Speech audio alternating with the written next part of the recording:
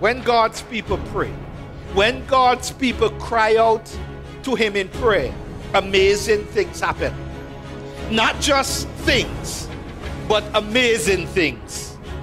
Ever so often, an individual or a church would get to a time and place in their life where they need to drop everything, stop everything, shut everything out, and just cry out to God. We're not talking, loved ones, about politely asking or simply making requests.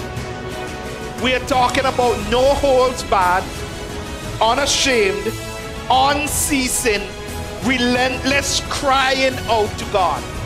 We cry out to him because there is no other person or thing on earth that can deliver us. We cry out to him not because we are not sure if he loves us, but we cry out to him, loved ones, because we are absolutely sure that he loves us and he cares for us. The most underutilized weapon in life and in ministry, maybe in my life, in your life, and in the life of many churches, and that is prayer.